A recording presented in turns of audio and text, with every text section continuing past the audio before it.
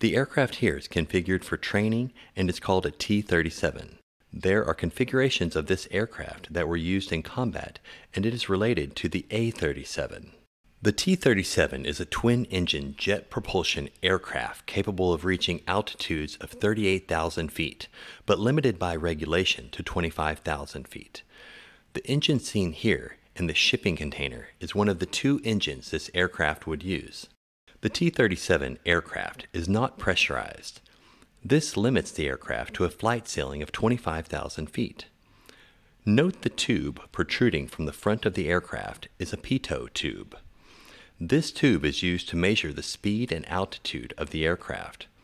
The T-37 is designed to reach speeds around 500 miles per hour. Note the poster at the right in this picture. It shows you different configurations and the different countries that have used this aircraft. The aircraft has retractable landing gear, 2 jet engines, and ejection seats. It even has controls to adjust the foot pedals to compensate for the different heights of the pilot.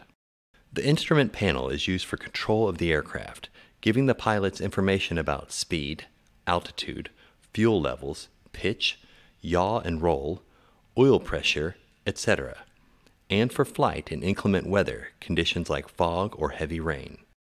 The T-37 air crew consists of 2, normally 1 instructor and 1 student. The student would normally be in the left seat and the instructor in the right seat. Note that the 2 positions have different gauges and switches.